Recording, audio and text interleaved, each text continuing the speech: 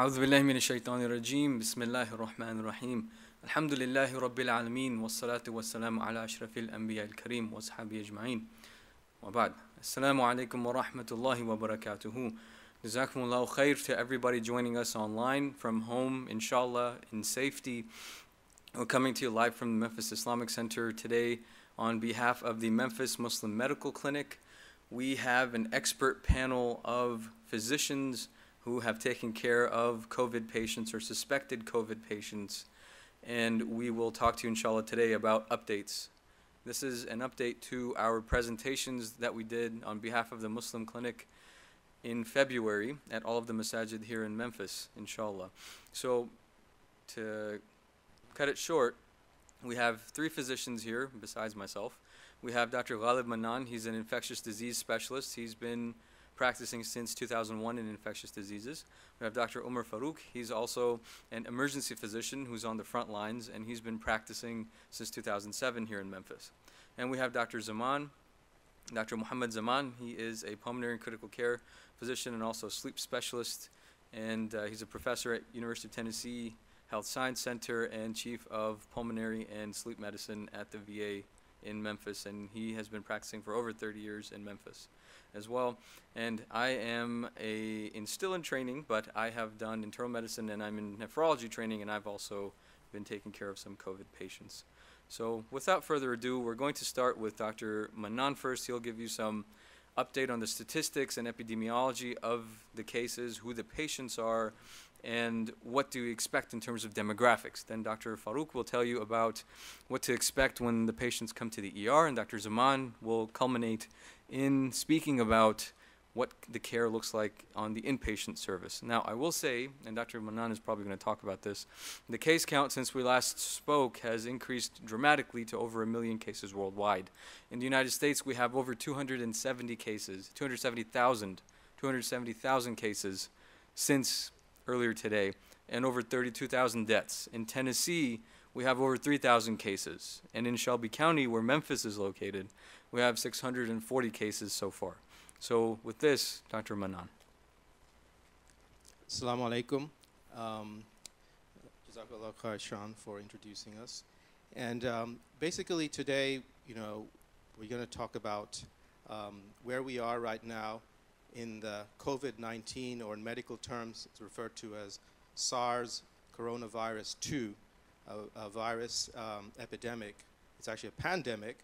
As Sean mentioned, some of the numbers, they're pretty staggering. Back in our first case in the USA was January 20th. That was the first diagnosis. And our first death in Washington State was on February 29th, which was just over 4 weeks ago. And since, in 4 weeks, we have now reached more than 7,000 deaths in the USA. Just 4 weeks. That just shows how rapidly things are progressing. Even in our local community in Shelby County here, in our area, just 3 weeks ago was our first case on March the 9th. That was the first case, and as Sean mentioned, we now have 640 confirmed cases and 8 deaths in Shelby County alone in the space of 3 weeks. So this is an extremely contagious virus, much more than the flu. It's really taken everybody completely by surprise. It has really brought the world to their knees, both in terms of medical terms as well as economic terms. Basically, all the countries in the world are shut down economically at this time. I just want to mention a little bit, very briefly, about where we are right now and where we might be heading, and just very briefly about the transmission and prevention, which is part of the epidemiology. Now, what it is that you probably have seen it many times on television, is that this epidemic is, like most epidemics, it's bell-shaped curve. It's a bell-shaped curve, which means that it rises rapidly, it reaches a peak, and then it comes down again over a period of time. That peak is when we have the maximum number of cases and the maximum number of deaths. Many other countries in the world have already, gone past their peak and now are on the downside. China, for example, and many of the countries on the eastern side. Europe, Italy, Spain, many of them are starting to go past that peak, and we are still on the upward slope of that curve. So we have not yet reached that peak. In fact, things are getting worse every day as we speak. In fact, today was the highest number of deaths in the USA, almost 1,300 deaths. And the projection is that we may not reach our peak for at least another 2 or 3 weeks.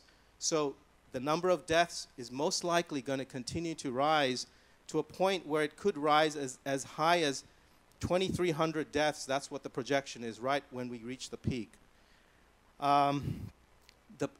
In the best case scenario, we're hoping that once we cross the peak, which will be sometime in the middle of April or towards the end of April, and inshallah, if we can then maintain all the recommendations that are given by the CDC, such as social distancing, isolation, staying at home, if everyone can do that perfectly, which is very doubtful, then we're hoping that by end of April and perhaps the beginning of May, we may cross that peak and then gradually go on the downslope.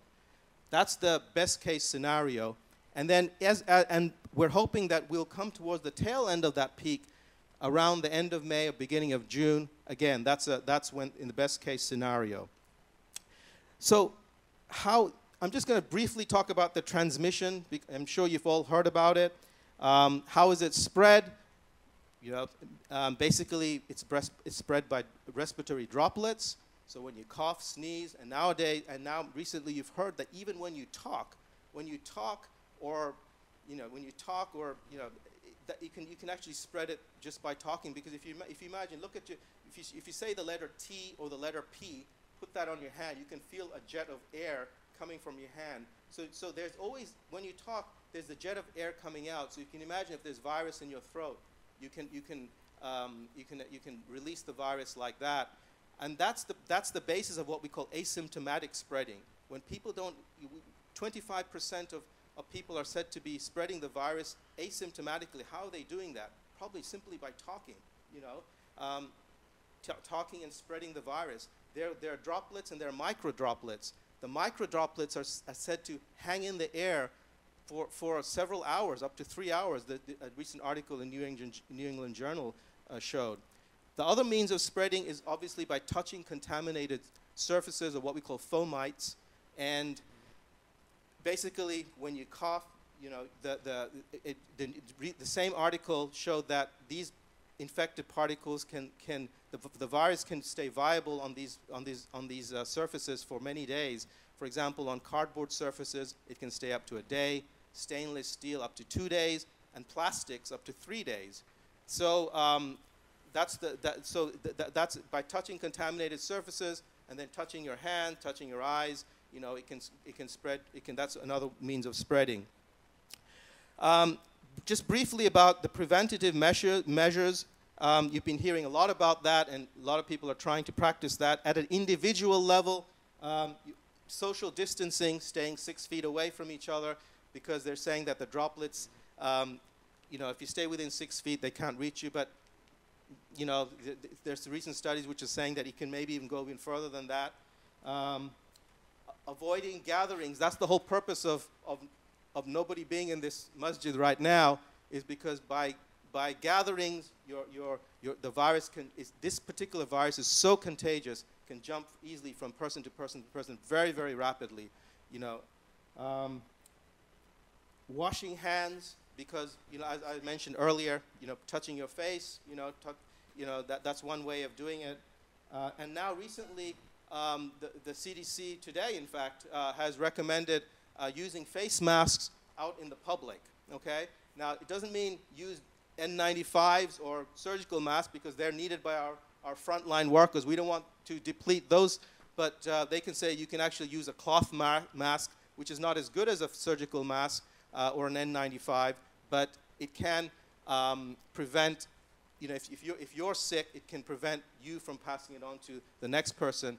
And if everybody's wearing it, it's like a double barrier because I'm wearing one, the next person is wearing one, so that the virus actually has to go through two layers of cloth, so it provides a double barrier in that sense. So it's shown to work, for example, in the Eastern countries, China, Taiwan, Hong Kong, and Singapore. They have the lowest levels of cases there, and they've managed to turn around very quickly.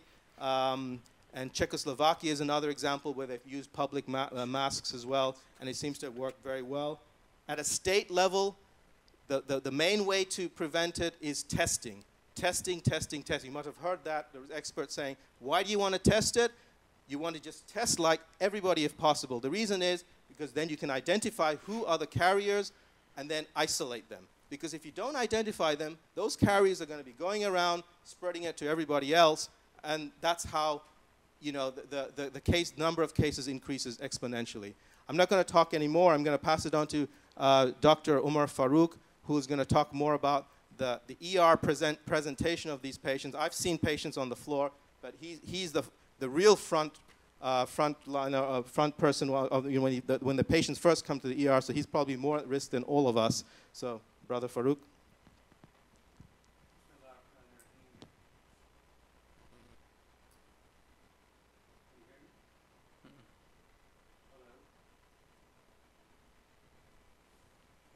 We're setting up the mic, inshallah. Mike. Assalamu alaikum. Thank you, Dr. Ghalib, for the very nice epidemiology and the prevention of this disease. Before I start, I would like to thank the MIC, the leadership, for giving us this opportunity to share our experience with the community so that we can tell you our experience and then you can get some first-hand knowledge regarding the disease process. I'm going to take it further from the epidemiology to how the patients present to the ER. The most common presentation I'm seeing in the ER is patients mainly present with cough, fever, and shortness of breath. These are the three presentations which are very commonly patients present with, though. I've seen patients presenting with diarrhea. I believe 10% of the patients do present with GI symptoms. Another few symptoms which are talked about are, and these are the early symptoms, are the loss of taste and the loss of smell. I have not seen those patients presenting with this, but it has been reported that patients do present with these symptoms. So if you have any of these symptoms which I mentioned as cough, fever, and shortness of breath, then you should be concerned. I would suggest that go to your local hospital. You don't have to go to the ER just for these symptoms alone. You can get tested, as Dr. Manan was mentioning. It's extremely important to be tested.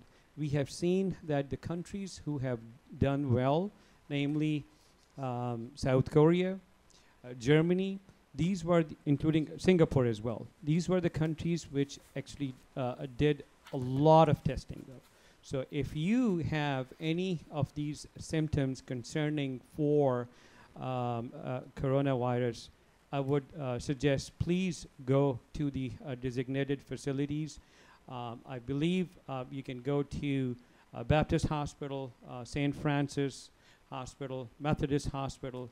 Even I have heard that the local clinics like Christ Community Hospitals, and it might be that your primary care physician can even test you for these. So I would suggest that kindly, if you have any of these symptoms, do consult your primary care doctor.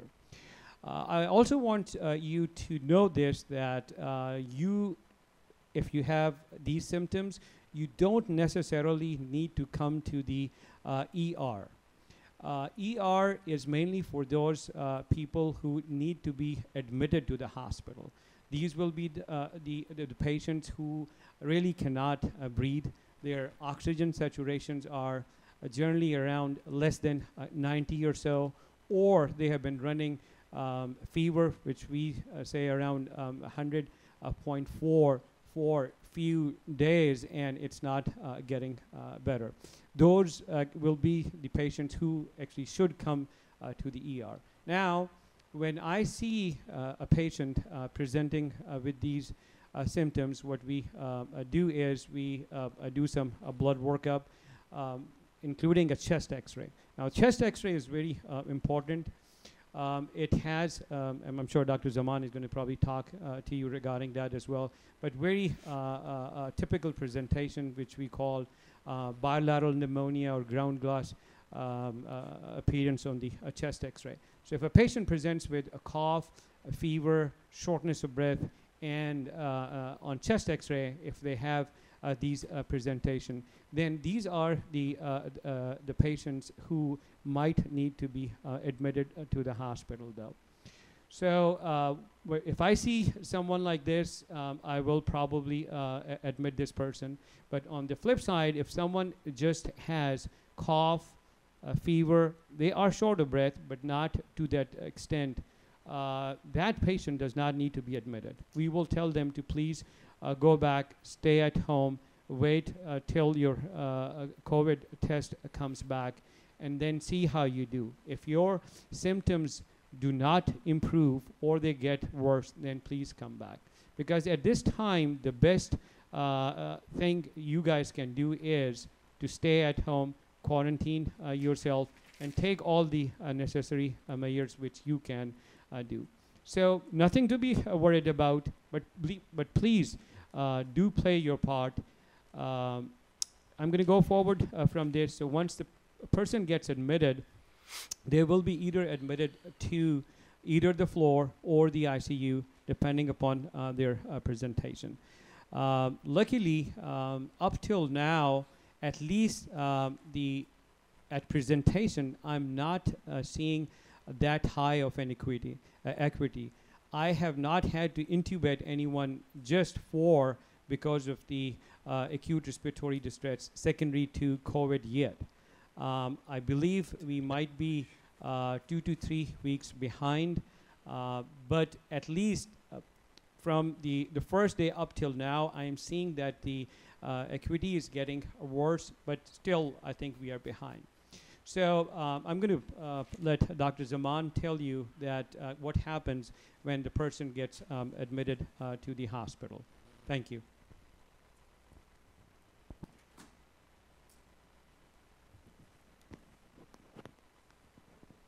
Go ahead. Dr. Zaman, go ahead. You're on. That's behind. Assalamu alaikum wa rahmatullahi wa barakatuh. Bismillah, alhamdulillah, salatu wa salamu ala Rasulullah. I walked in here after praying Maghrib in the house and kind of felt very strange.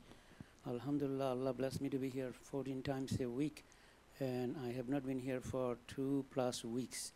And every day goes by, we count our days and weeks and look for months, and we do not know where is the end. Inshallah, so Allah bring us back to this Jama'ah and bring us back to our state of life that we are used to, and let us learn from this trial that Allah has placed on us. So I want to take you to a story to start my my piece. I want to take you to the northwestern part of this country in the state of Washington. It's a small town called Mount Vernon, and the time is early in March 10th. A group of people came together, 60 of them, in a rehearsal for a choir music practice, and they gathered and practiced their choir for 2 hours, and they left. 60 of them. 2 to 3 weeks later, 45 of them tested positive for coronavirus. 3 of them are in the hospital in life support, and 2 of them has passed away. So I was thinking, how does it relate to our situation? Let me take you to the point that we are challenged by information overload. Today, we have so much information out there. So from my point of view, if I hear something, I ask 3 questions. Is this information factual or is somebody's opinion? Is it a myth or is it truth? Is it something tainted with bias or is it based on objective scientific evidence? That's my question 1 whenever I have a piece of information. Then I ask the question, is this information timely? As you heard Dr. Mannan, Dr. Farooq, things are changing rapidly, so is the information current, up to date? And I like to look at the past and look forward and projections that are being put out there, see where we stand, what to expect as we move from spring break to complete closure of our children's school to now Ramadan is just 2 weeks away. Then we have Taraweeh, we had Qiyamul Layl, Iftar congregation, Iftar party, Eid al-Adha, Eid al-Fitr. Subhanallah, we don't know if any of them is a reality. So in this scenario, we pray in MIC every morning about 40 people, and at Aisha about 60. So 60 people came to that Mount Vernon Presbyterian Church, and 45 got infected, and 3 of them struggling for their life, and 2 of them has passed away. We gather here, 60 people at Aisha every night, and if we were to draw an analogy and comparison and say they were singing, we also do recite Quran. Our Quran is recited in high pitch while we give adhan. So we have a similar situation. You heard Dr. Mannan saying just by breathing, and particularly forceful breathing that are associated with singing classical music or songs loudly can generate enough particles, aerosolized particles in the air. And if we are praying next to each other as we do, or if we are sitting together in a dinner program or any other social gathering, we run the same risk. So looking back at the decision that the community made and the leadership and our respected scholars came together and took the lead in letting the masjid be closed until safety returns to us was very wise. Think about this scenario where we could become news for the world, and when the Muslims are involved in such a congregation, just think about the political twist, media twist, and what will be our reality if we are told that Muslims went to masjid and prayed and 60 people came and 45 got infected and they have been spreading infection in the community. So keep this in mind. So the third question I ask is this information relevant? Is it beneficial? So is this beneficial? I just explained to you, yes, it relates to us. They congregated, we congregate. They were singing, we recite Quran, we get together, we give shakes of our hand, the most common method perhaps of transmission. After cough and sneezing, droplets will be touching hands. And therefore, we also give our hugs to each other. All of them are high-risk social contact situation that we need to make sure we understand why we are going through this closure of the masajid and how it might continue for an indefinite period of time until we go to the other side of the curve, and that may be 4 weeks away, maybe 6 weeks away, maybe 8 weeks away. So let's go to a patient got admitted by Dr. Farooq, and I went there to see the patient. 2 types of patients are in the hospital. They're divided by acute severe illness and critical illness. About 2 out of 3 hospitalized patients will be considered acute severe illness. They will be admitted in a specialized unit with all the precautions, negative pressure room if possible, all the barrier precautions, and then about 1/3 of them will be admitted to intensive care unit. And so those who will be intensive care unit, they're more critically ill, and about half of them will be on life support. Let me go back to Dr. Farooq's presentation of 3 symptoms: fever, cough, shortness of breath. Of these 3, if I am to ask you which one is the most ominous, which one is the most severe of the 3 symptoms, you might be thinking, it is the shortness of breath that will let me know that the virus has taken seat in the lung, the virus is multiplying, pneumonia has developed, and it is often bilateral, means both sides of the lung are involved. It can start at the lower part of the lungs, but it tends to progress and involve both sides of the lung. So when you develop shortness of breath, it is a marker that you probably has progressed to not just pneumonia, probably severe pneumonia. And those who are admitted, their oxygen concentration, saturation will be low. They will be given supplemental oxygen. And we watch them basically with supportive care, give them fluid.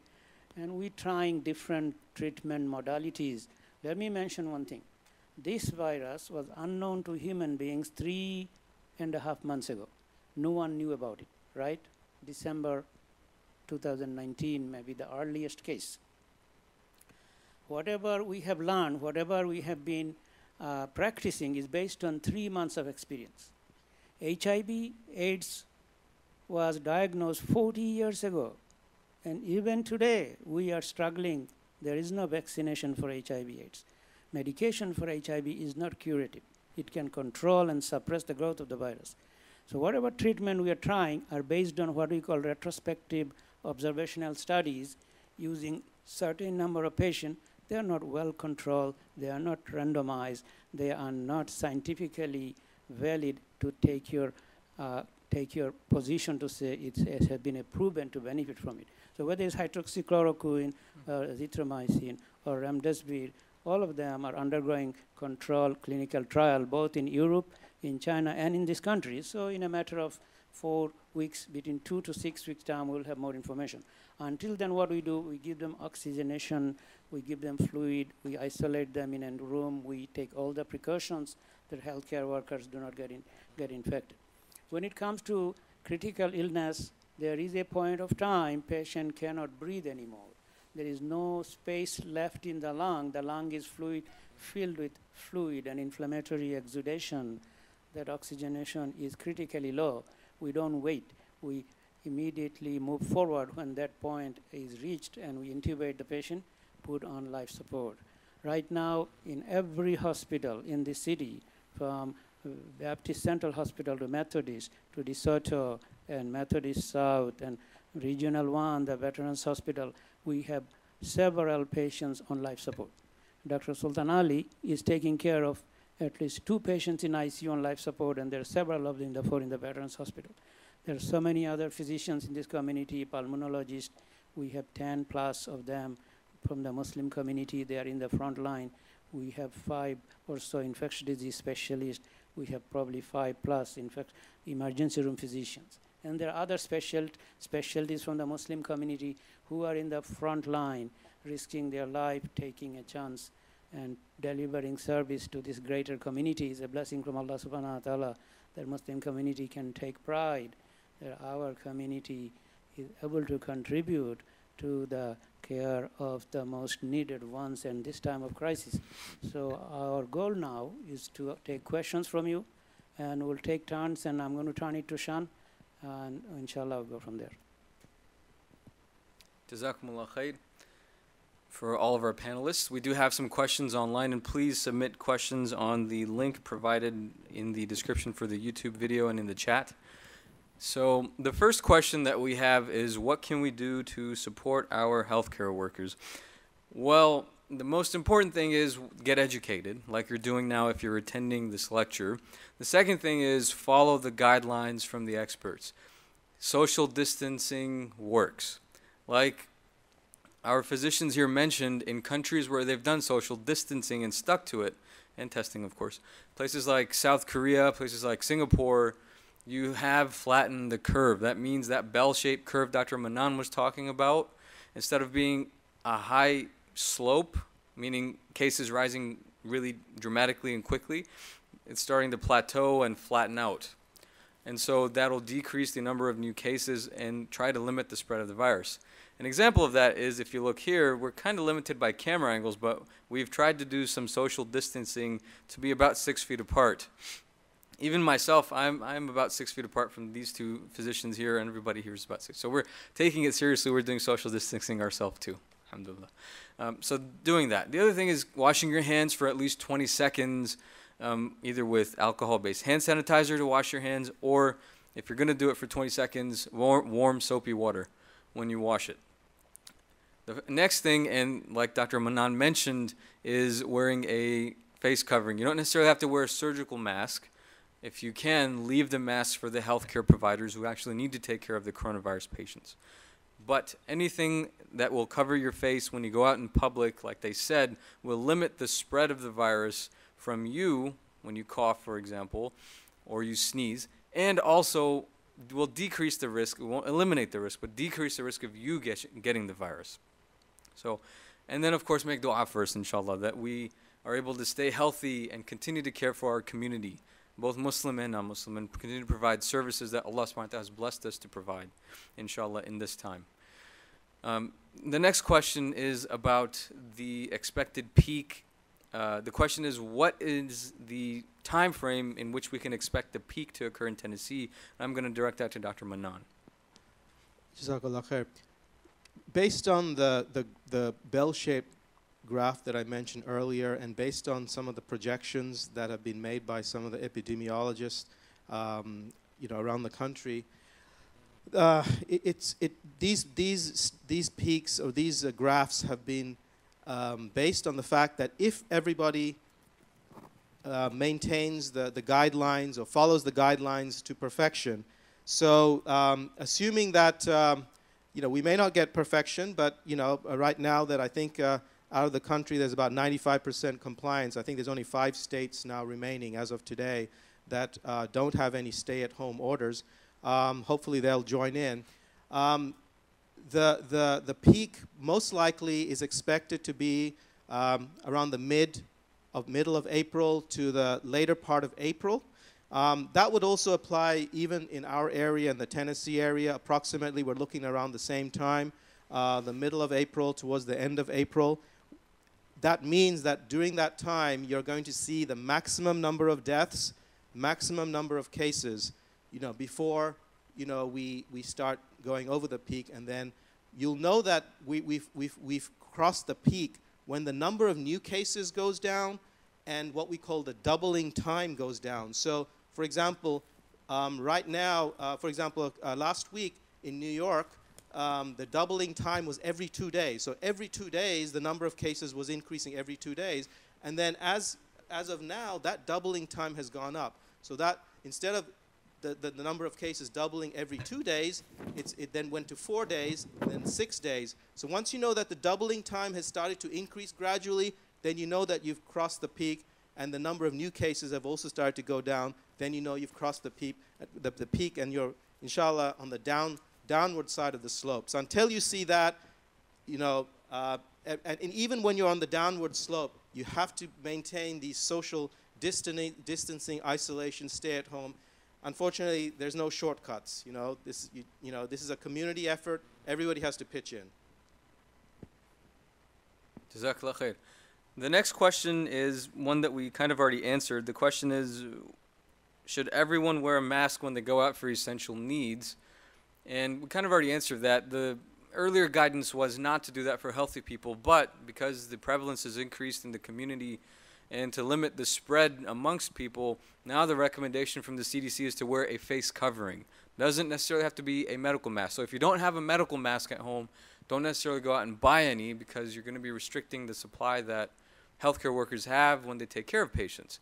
If you don't have a mask, any sort of face covering when you go out in public will limit in some form or fashion the spread of the virus to other people from you, and will help you somewhat in decreasing the risk to yourself as well.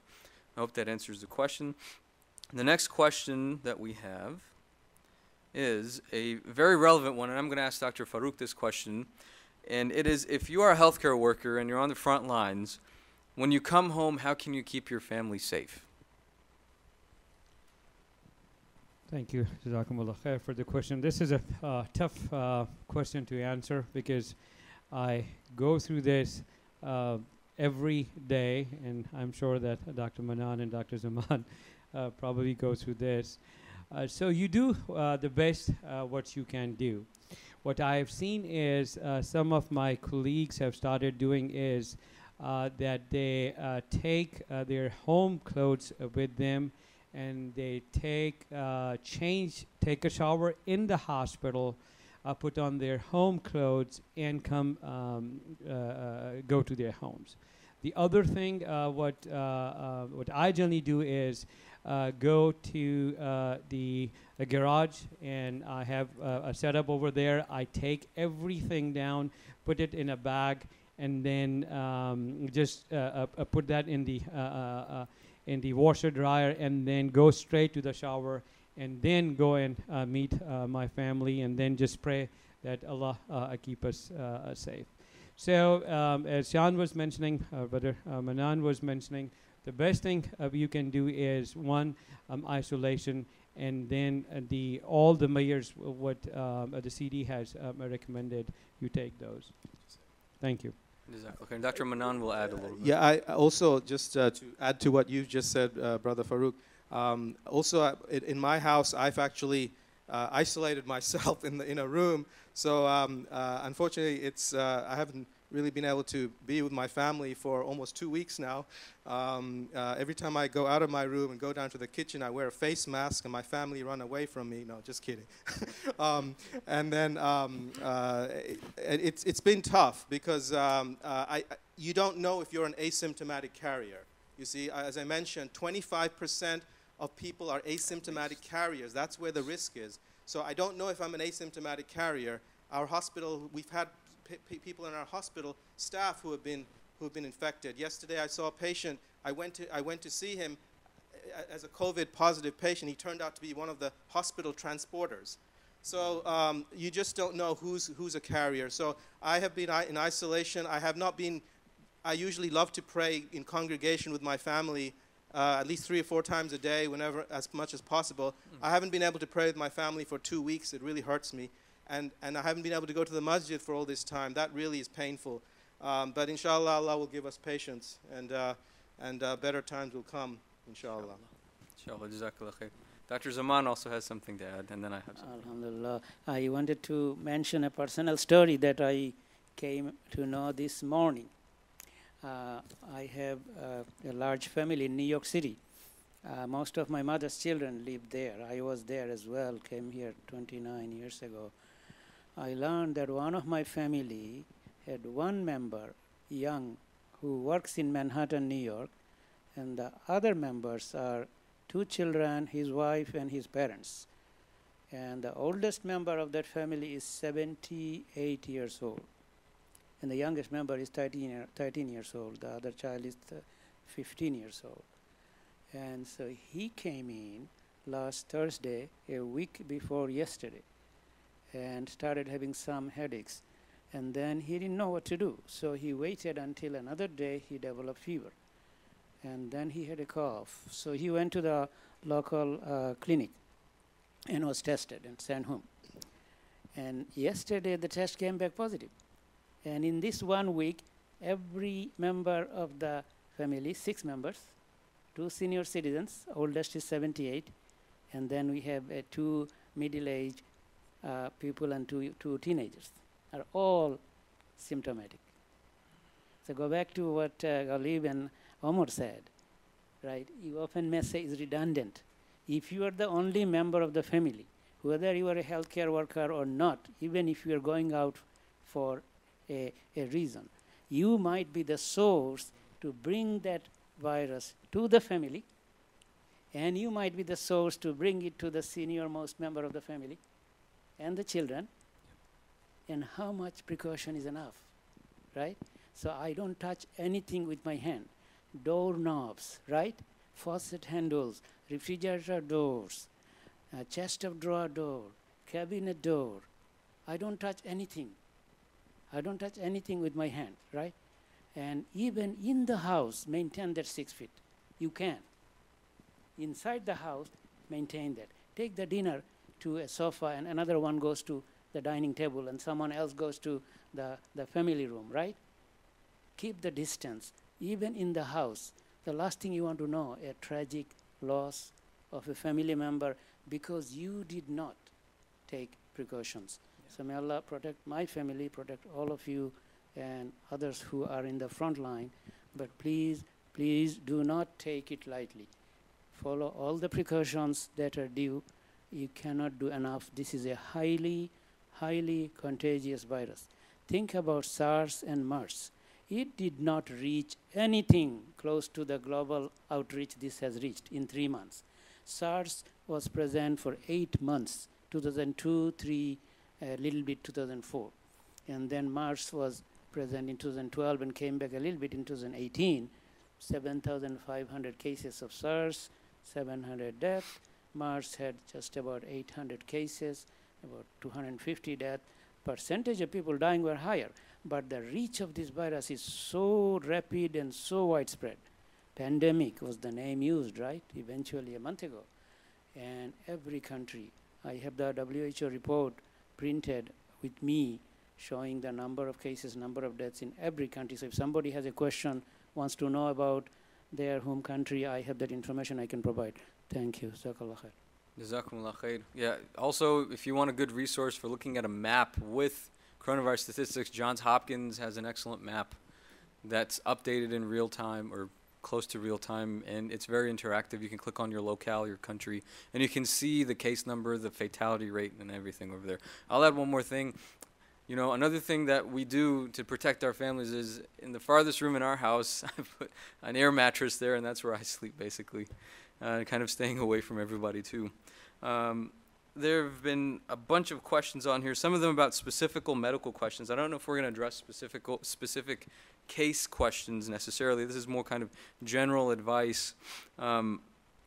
One I'll direct to Dr. Manan in just a second, and one I will answer here is, this is something Dr. Farouk already answered, but if you're feeling symptomatic, what should you do? So if you've been in contact with somebody with COVID, or if you're feeling like you're getting a cough, a fever, you're not at the point of having shortness of breath, then don't go directly to your PCP. If you have a primary care doctor, call them first so that they're ready for you, because you don't want to go to their office and have a room full of patients and you're coughing and you're spreading the virus amongst those patients. That's one thing. The other thing is they might tell you to go to the ER, or like Dr. Farouk was mentioning, there are drive-through testing facilities present in Memphis. Church Health Center and Christ Community Health Services, they've got drive-through testing centers set up in different parts of the city. The University of Tennessee Health Science Center also has a drive-through testing facility that's free. It's no charge. It's located at the Liberty Bowl, Tiger Lane. The place, if for those of you who live in Memphis where we prayed the last Eid parade, the Adha, that area, in that area of town in the fairgrounds. And so the question that I'm going to direct to Dr. Manan is twofold. One, or I guess threefold. One is, does the weather have any effect on the virus? The second question, part of the question is, is the virus expected to mutate right now? Which I would say we don't have enough time or data to suggest that, but I'm going to let Dr. Manan answer that. And then the third thing is, if you get the virus and you have the disease, are you immune to it, and do you still need to practice social distancing? So three-part question. Thank you. Thank you for the question. Very good questions, and they're very common questions as well. So talking about the weather first, there's been a lot of hope that, once the weather warms up, perhaps the spread of the virus will slow down, because there are other types of coronaviruses which have been less efficient in going from person to person in warmer weather. They say that because the virus itself is a little bit more unstable, and it just tends to transmit better in dry, cooler weather. But so far, around the world, we have not really seen that, because if you look at, although we've just come out of our winter, other places in the world, such as Australia and Singapore, they're actually going through their summer. It was warm weather, but they've had a lot of cases. They've had deaths there. And we are actually going through a warm, slightly not summer weather. We're going through our spring right now. Yet we are having the maximum number of deaths right now, and we're still going to expect to have our peak later in April. So far, it does not seem to have had much effect on the spread. The second one, what was the second? Mutation. Oh, the mutation. Well, there have been some very isolated studies on the mutation, because people are obviously trying to make vaccines. And one of the things that have that's come out of these these very few studies is that so far it seems that the virus does not mutate as much as, for example, the flu virus. That's why in the flu virus you need a new vaccine every year. So that is encouraging. If it stays that way, and it's true that the virus, I mean, they've seen maybe 2 or 3 mutations since the very original virus, but other than that, so far it has not mutated much, which would actually be very good, because that means that if you got a vaccine, then that vaccine would be effective long term. Unlike the flu virus, which mutates every year, so you need a new flu vaccine every single year. So we don't know whether that will change with time, but we'll have more information. And the last one was, once you get the disease, are you immune to it? are you immune? Yes. Yes. Social distancing? So right now, we don't know for sure, but whether once you become infected that you will become immune. The chances are that you will, based on the experience with all the other viruses that we have. So if for one specific virus that you get infected with, most of the time, almost 99% of the time, you do become immune to it. Most likely that's going to be the same case over here. The question is, how long does the immunity last? We don't know that, because this is a new virus. Does it last for just a few months, or is it last for a lifetime? That's something that time will tell. For example, in the measles virus, for example, we thought that once you got the infection or the vaccination, you'd be immune for life. But as you know, in the last few years, we've had a lot of measles outbreaks in the country. So it seems as though in that case, the immunity has waned over time. So we don't know whether the immunity, we think that at least in the short term, you'll have immunity, but whether that'll last in the long term, we don't know yet. We hope it will. Jazakallah khair. So we have a lot of questions. Jazakumullah khair to everybody asking the questions. We'll try to get to as many as we can, inshallah. So one question that somebody asked was, is it okay to go outside and exercise or take a walk? I'm going to say that that depends on your local government regulations, right? So some governments, the majority of governments in the United States, state and local governments, have some sort of limitation on when you can go out and what you can do when you go out in terms of essential activities, including going out for groceries, going to the doctor, the pharmacist, pharmacy, things like that. Some jurisdictions have said that you can go out and maintaining social distance in your neighborhood and walk or run or exercise or bike outside. You can also do that in your backyard, of course, if you have a backyard. But I would say look at your local guidelines, look at your local state and county and city laws, and go according to that, because you want to kind of go and not violate those laws. One question that I'm going to direct to Dr. Zaman is, and this was kind of addressed yesterday by the sheikh and the pediatrician who spoke yesterday, but essentially the question is, what is the effect of the virus on children? Are they more or less likely to get it? Do they have more severe disease or mild disease? Or are they more at risk of being asymptomatic carriers? What does it look like in children? Alhamdulillah, it's a good question. We have addressed this. You have heard about it. The children don't get as much sick, but they can transmit. Children are called super spreaders. They're active, they jump around, run around, they hug you, they kiss you, and they are very, very likely to be the source of the germ in the household. And if you have a senior citizen, like I mentioned, they are likely to do harm as much, if not more probably, than others. So children, illness is milder, mortality rate is even lower. Chinese experience and US experience somewhat parallel, that it appears that the disease in children, unlike influenza, this is one of the key difference from influenza, that influenza targets extremes of age. The very elderly and the very young died. By the way, 35,000 people have died from influenza this year. So those who are out there, please get flu vaccination annually and protect your children. So our children now are staying 2-3 weeks in the household. They are getting restless. Backyard is one place you can try to give them something to play, inside the house, find something creative to do. Our children are looking forward to 4 months of no education in the formal face-to-face physical setting. We are looking at our second week of August, beginning of fall semester. So this is my opportunity to appeal to my brothers and sisters and parents and the shuyukh in the community to please bring something that children can be given to use productive use of their time and not waste their time. But children at this time appears to be relatively protected and are not at risk of severe disease or mortality, but they surely will spread the disease if they get it. Jazakallah khair.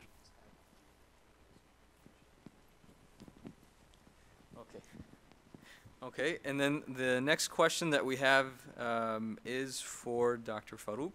And the question is, what if you have a family member at home who tested positive for this COVID-19 and you're the caregiver for that person? What should you do in terms of taking care of them? What type of equipment should you wear? How should you prepare their food or give them their meals, etc.? So thank you again. A very good question and a difficult one, because when one of your loved one is sick, obviously you just cannot just leave them though. But I think as Dr. Manan suggested earlier, the key is the prevention. I would suggest follow the CDC guidelines for that. Make sure that that person stays in isolation. Maybe just put them in one separate room. Make sure that they wear a mask, and then you also wear a mask. And make sure that you always maintain a distance of 6 feet as recommended. As far as providing food, I don't think so that there are any restrictions on the kind of the food though. But again, since the virus can be transmitted by saliva and all that though, so make sure that their dishes are clean. You can use either, as far as the dishes are clean on regular basis, I guess that's the key though. The same steps as you would take for anyone, I would suggest just use your common sense. Just follow the guidelines as suggested by the CDC. So Dr. Manan will add to that. Just quickly, just to add on to what Dr. Farooq said, as far as the household contact, the patient obviously has to be in isolation. They have to be in isolation for at least 7 days from the onset of the symptoms, or at least plus at least 72 hours. That they have to be without fever for 72 hours. And the household contact, whether it be the spouse, they also have to be in quarantine. Okay, and they have to be in quarantine for at least 14 days after the spouse's fever has resolved. Okay, so if the spouse's fever resolved yesterday, they have to be in quarantine another 14 days from the time that their fever stops. So it's very important. So unfortunately, you're both stuck. It's a difficult situation. But the quarantine by those who don't understand, the quarantine is when you've been exposed but you don't have symptoms. That's when you go in quarantine. Isolation is when you've been infected, and then you have to be isolated and from people who are healthy. So there's a difference between the definition. Quarantine is when you've just been exposed and you don't have symptoms. Okay. Jazakallah khair. And then one other thing that I will add, I don't know if this was said or not, one other thing is that if possible, try to limit exposure to one person. Caregiver-wise, if you can, one caregiver only, so that you don't expose multiple people in the house. There were several different questions here. Oh, okay. So one question that I'm going to ask Dr. Zaman in just a minute, but first Dr. Manan again, is people are asking, with this virus and social distancing, business being closed, a lot of restaurants are closed. You can't go in and you can't eat, but they're encouraging you to, if you can, take out, if it's safe to do that, and order food at home. And also when you go out and get your groceries, So the people are asking, is it, number one, safe to order from restaurants and do takeout that way? And number two, is it, what should you do about groceries when you get them in terms of sanitizing or cleaning them? Yes, basically that's a very common question, and I'll just try to very briefly answer it. Yes, you can go out. Obviously, you have to go to groceries to get your supplies, and I think it's also fine to go out and get a takeout to order food. When you do get the food, best thing is to wipe down the packets. So if you have the outside packets, wipe them down with a sanitizer or whatever, a cloth or something. Wipe it down. The risk is small, but it's still there. And then after you've wiped it down, make sure you've washed your hands 20 seconds, like was mentioned before. Also with groceries, when you bring them in, you can just wipe them down if you have sanitizer wipes, or just wash them, and just the packets. Basically, even if you don't wash them, some of them, if you leave them, in the storage for a few days, the virus is going to die anyway. So, but if you're going to use them immediately, just wipe them down, and you should be fine. So I wouldn't, you can't just stay in the house forever. You do have to go out and, get some food and groceries at some point. So it should be fine. Jazakallah khair. Really quickly, somebody's been asking about a question about the BCG vaccine being effective against COVID. It has nothing to do with COVID. It is used in mostly developing countries for tuberculosis. The next question I'm going to direct to Dr. Zaman is, somebody asked a question about, people with pre-existing medical conditions and people who are older than the age of 65, 70. Ramadan is coming up, and we usually do a talk on Ramadan from the Muslim Clinic as well in normal circumstances. We might do that again, inshallah. But basically the question is, if you have pre-existing medical conditions like diabetes, kidney disease, lung disease, high blood pressure, your immune system is weak, like if you had a transplant, on chemotherapy, cancer,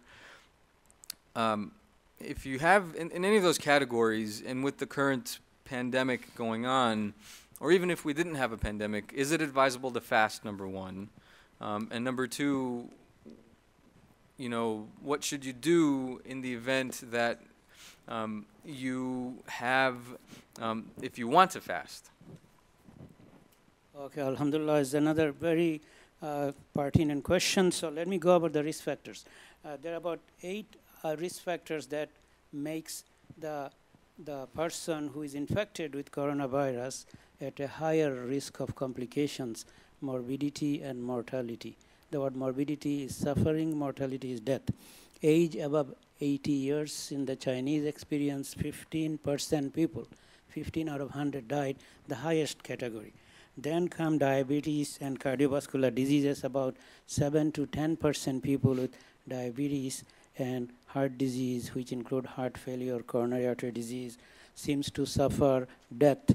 Then comes chronic respiratory disease, about 6% patients with chronic lung disease like chronic obstructive lung disease, chronic fibrotic lung disease, etc., can suffer mortality. Hypertension, about 6% people develop fatal outcome. Cancer, with or without chemotherapy, about 5 to 6% suffer mortality. The last but not the least, smoking. Smoking significantly increases your risk. A history of smoking significantly increases your risk of complications and fatality with coronavirus infection. So keep those in mind: age above 80, diabetes, heart disease, chronic lung disease, hypertension, cancer, and smoking. I also have a little bit of advice about dietary restriction, and I'll come to Ramadan as quickly as I can. This is from my brother, who is an infectious disease specialist. He gave some advice. So he said, food that can be generally beneficial and protective from any viral disease, flu, coronavirus, oranges, orange juice, lemon, the citrus. Also grapes and berries and apples and green leafy vegetables, kale. If you want to go on supplementation, natural is better, what I just mentioned. If you want supplementation, vitamin C, 1,000 milligram twice a day, if you want to write it down. Zinc, 25, 50 milligram daily. Thiamine, 100 milligram daily. Vitamin D, 2,000 units daily. They can be found in a combination tablet. Eat a balanced diet. And inshallah, they can help boost your immune system as well as resistance of the upper respiratory system from attachment of the virus and invasion into the body. So these are some of the advice. Now, Ramadan advice, I do not think the advice for Ramadan will change because of COVID, right? The fiqh ruling will be given by our scholars, and I'll leave it to them. Inshallah, they will be online every night. But I would not say that unless there is an infection in the house or somebody is suffering from it, when obviously Quran mentions if you are ill on a journey, then you do not fast, right? So obviously you will not fast if you have the virus in the household or you are infected yourself. But if you are not, your ruling will be same as without COVID in the community or in the household. Jazakallah khair. Jazakumullah khair. There's lots more questions coming in, but here is another question. One question is, can you also get the influenza infection if you have COVID infection or vice versa? The answer is yes. They're two different and distinct viruses. They're not in the same kind of species or subspecies or genus or family of viruses. Coronaviruses are beta coronaviridae, and influenza viruses are in the paramyxoviridae, I believe. You can correct me on that if you like. And so you can get both. One other thing to add to what Dr. Zaman was saying, somebody had asked about what dietary and lifestyle changes you can make. Dr. Zaman kind of already addressed that, but obviously eating a balanced diet, staying healthy, exercising as you can in your house or your backyard or however your social or governmental restrictions allow you to.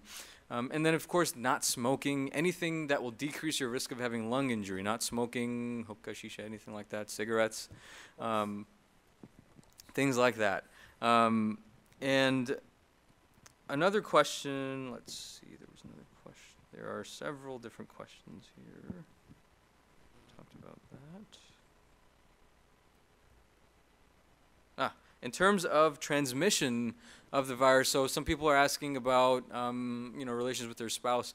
And in terms of transmission of the virus, Dr. Manan, as he said before, was that, the virus is transmitted via respiratory droplets. So you cough, you sneeze, you talk, spit flies from your mouth or your nose, and, secretions can come out from your nose when you sneeze, and that's what carries the virus, as far as we know. Now, again, like Dr. Zaman said, we've only known about this virus for 3.5 months. So the data on this virus is evolving day to day, hour by hour sometimes. And so we don't know entirely how it's transmitted besides respiratory droplets, but that's what we know so far. But if you're sick, then you should still maintain social distancing from your spouse as well. Yes, because you can still give them the infection via respiratory droplets, even if you, are in close proximity to them. And, okay, so let me pull up some more questions.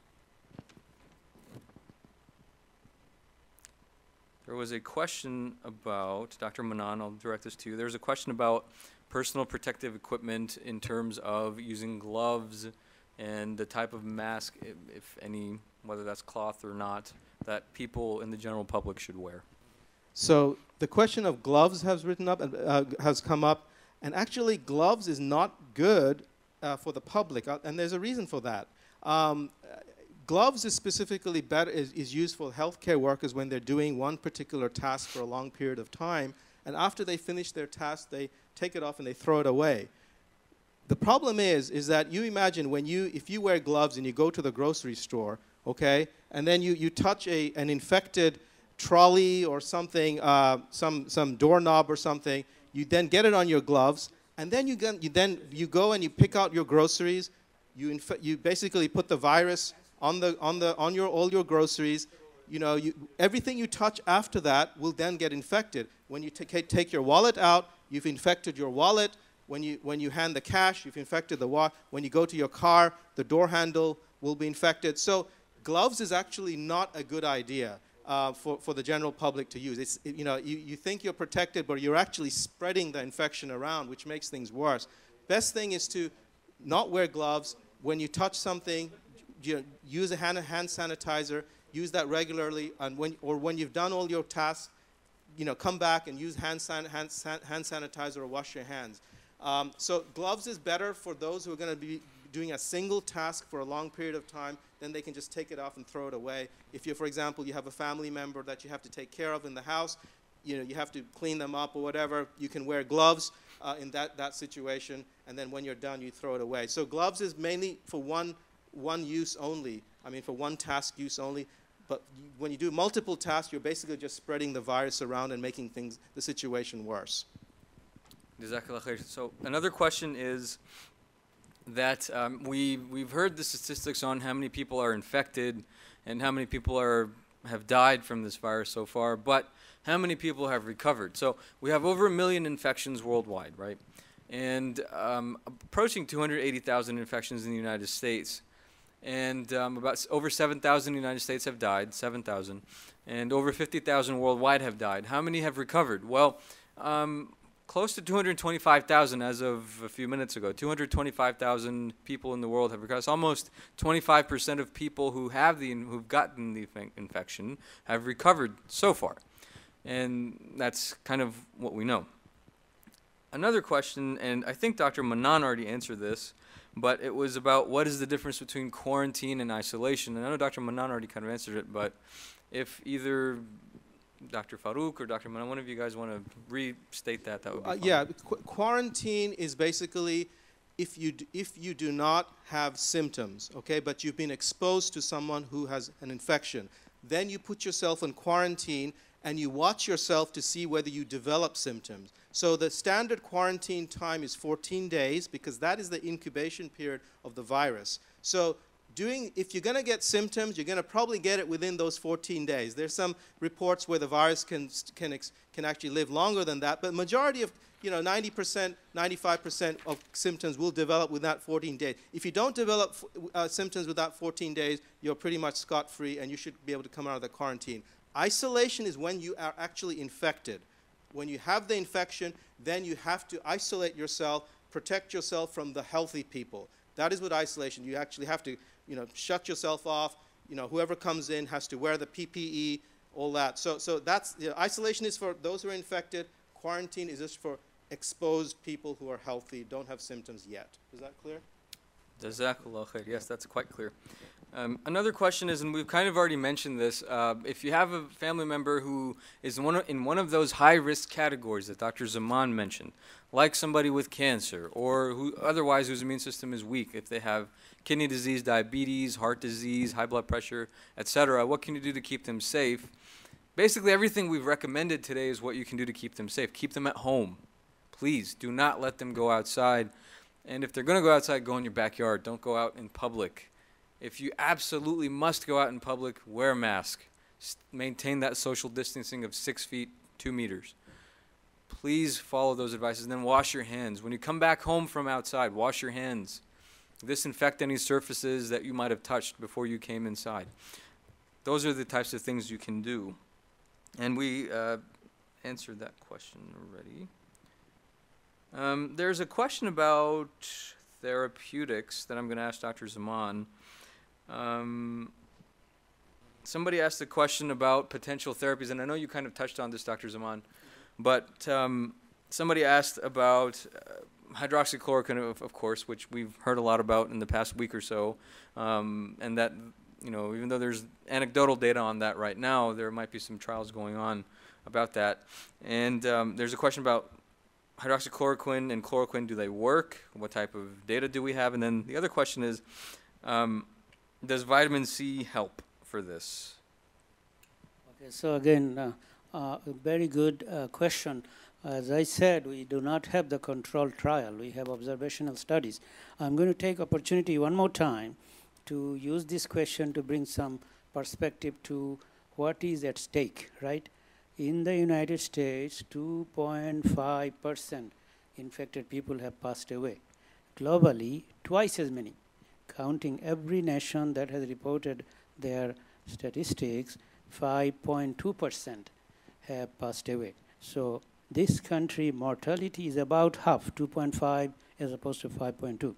So what it means is that 97.5% people will survive given enough time, rest, oxygen therapy, life support with ventilators, hydration, preventing infection. So keep that in mind. It's not a lethal disease. Back in 1980, when HIV/AIDS came, everybody died. It took 15 years from 1980 to 1995 to have the first effective antiretroviral therapy. And as I say, 40 years later, we have no vaccine and we have no cure. So this disease is highly contagious. It targets elderly people, people with comorbid illnesses, but overall mortality is small. If you're a young person, below 40, your risk of death is less than 1%.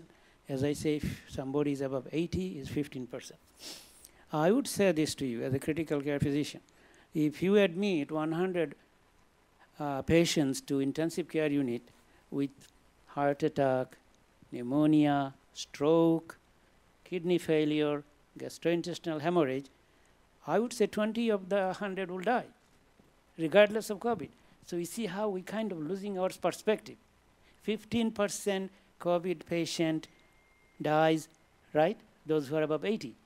What do we see without COVID? Just about same or even more.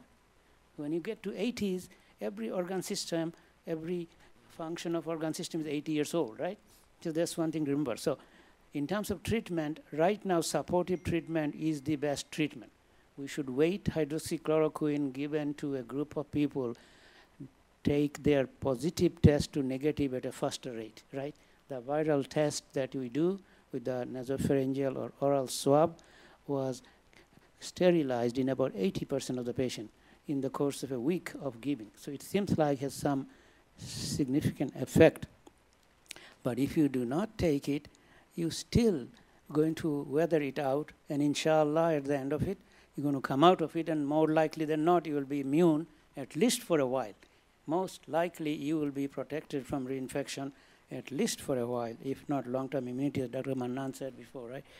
I wanted to talk one more thing quickly on it. You hear this projection that there may be 87,000 people that could die. You also have heard projection about 1 to 2 million people in this country could die. So I did this little math before I came here. 1% of US population, which is 350 million, is 3.5 million, right?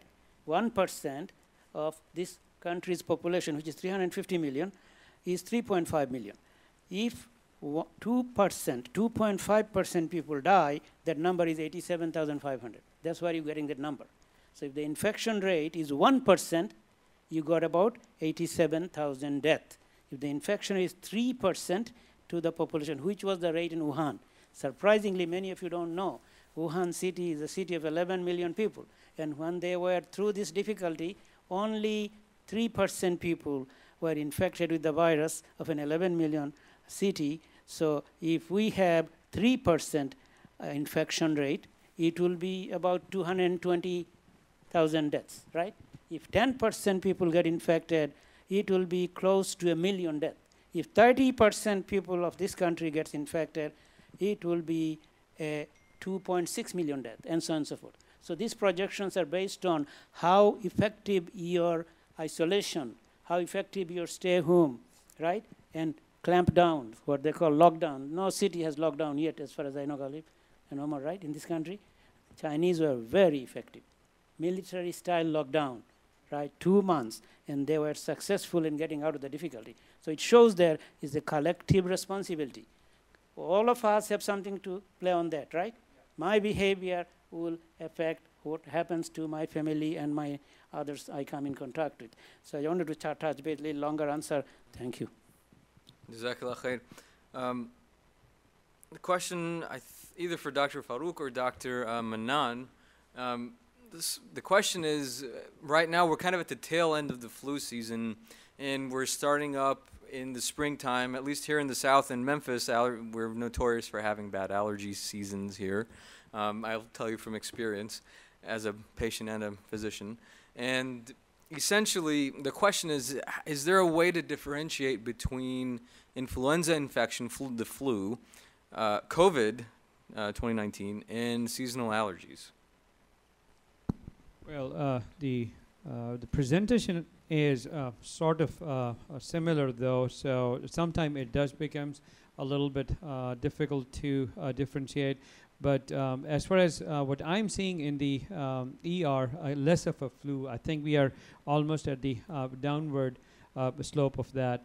But some of the symptoms are similar, which is the fever, body aches, a runny nose.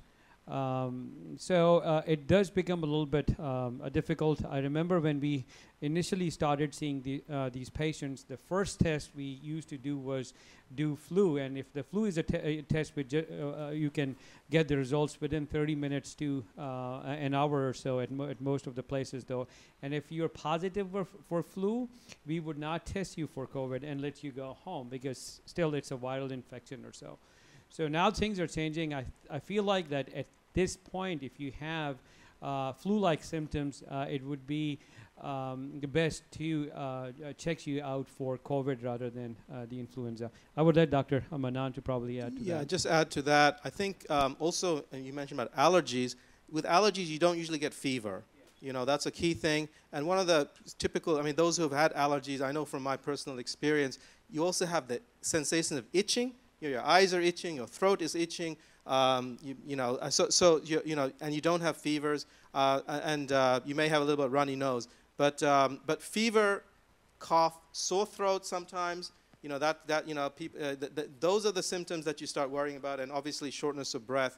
Then you worry about some kind of viral infection, and obviously in this situation, the probability is going to be COVID. We are towards we're not seeing that much flu at all. I haven't seen a flu case for many weeks now. So I think it's pretty much COVID. If it's fever, cough, sore throat, shortness of breath, it's COVID until proven otherwise. Another question, I think I'm going to direct this to either Dr. Manan or Dr. Zaman, whoever wants to take it. The question is, some other countries, like we've mentioned before, South Korea and Singapore, have been implementing strategies that have blunted the curve, flattened the curve, so to speak. How, and I don't know if this is the right form to ask that question, because we have no effect on policy whatsoever right now, because we don't make the policy, is, what can we emulate that model? Is there anything we can learn from that strategy that they had in those two countries? Basically, what they're doing is pretty much what we've been talking about the whole time here. Mitigation. Mitigation is basically flattening the curve. Mitigation is basically meaning social distancing, isolation, face mask. This is all mitigation. Bringing down the virus, the number of cases. Pretty much everything that we've said today, they've been practicing it very, very strictly. We have to do that in order to be as successful as them. We have to do that here, although it's difficult here because of the culture is different, the politics is different. So it's mainly a cultural and political, social differences that perhaps we're not able to do it as effectively as those countries. China, for example, very authoritarian country. They have pretty much control over their people with an iron hand. So it's much easier to get those measures done over there than it is over here. Jazakallah khair. Another question that somebody asked, and I think the shuyukh in general, as a whole, have, mashallah, addressed this really well, whether that's here in Memphis or in other cities in the country, or if you live overseas, for our brothers and sisters overseas, for them, I guess I can add myself to, I can answer this myself, and also from anybody on the panel, whomever wants to answer. The question is, this is a time of uncertainty, right? We don't know if we're going to get an infection. That's one thing. The other thing is we don't know how severe it's going to be if we, God forbid, get the infection. And then people are asking about, will they have a job? Will they be able to provide for their family, pay their bills? What's going to happen? There's a lot of uncertainty going on. And there's this element of fear as well that people have, which is a natural thing to have, by the way. And what is kind of the Islamic perspective on this, and how can we kind of address this from an Islamic perspective? Like I said, a lot of shuyukh have already answered this question, but if anybody on the panel would like to answer or add to that, please go ahead. I think, Shan, you mentioned it. We have Sheikh Yasir Fazaka, who is Islamic mental health expert. We are fortunate to have him. Very, very insightful, very, very thoughtful, right? I came across 2 studies that dealt with mental health stress with COVID. Pew Research showed that 1/3 of the lower economic ladder are in a high psychological distress. They describe it high level of psychological distress, or by a factor of 2 compared to people who are kind of financially more solvent. 64% people in this country said that we took a very strong mental hit, HIT, and 20% say we had a major impact mentally, right, from this anxiety that comes from it, the media sensationalization. Much of it is kind of real truth, but presented in a fearful twist, right? So the news media would like you to be listening to them and paying attention to what they're saying and plugging in the TV and other internet media. But as I say in my beginning, every time you hear a story, ask, is this really factual, or is this somebody's opinion, or is myth versus truth? Ask the question, is this current information? Ask the question, is this beneficial? If not, turn it off. And be selective in your media selection. But I will say, inshallah, in coming days, our scholars, Allah has given us a rich assortment of scholars, will be addressing that question. Yeah, inshallah they will. And just to kind of words, to hearten, and like I said, the shuyukh have mentioned this, but there are several ahadith that address pandemics and the plague, so to speak.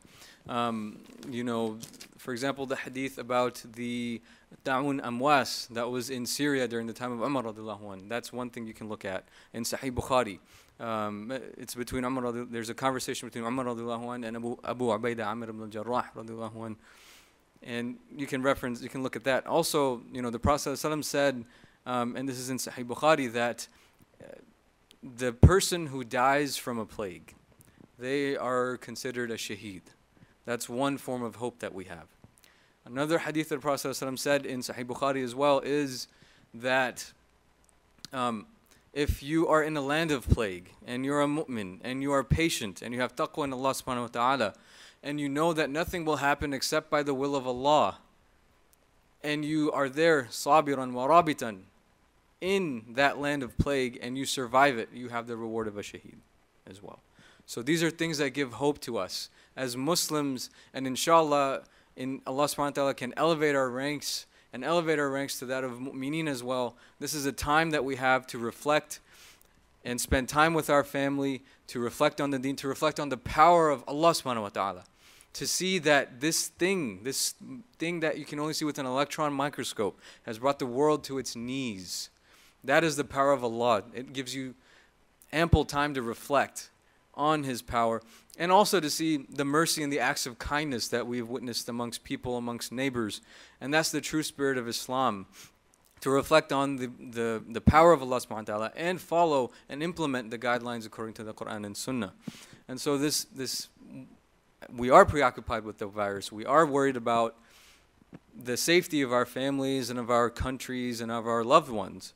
But at the same time, we have this opportunity to grow in our deen, to grow as Muslims, and to present ourselves as the model image for our communities and our families. I think with that, inshallah, we're going to wrap up. Jazakumullah khair for everybody for asking the questions. They were very insightful questions, and for tuning in to this. Inshallah, in the future, in the next upcoming weeks, inshallah, we'll have an update again from the Memphis Muslim Medical Clinic and our panel of experts. Barakallahu feekum wa jazakumullah khair. Subhana rabbika subhanakallahumma bihamdika ashhadu an la ilaha illa anta wa astaghfiruka wa atubu ilaik. Jazakumullah khair. Assalamu alaikum.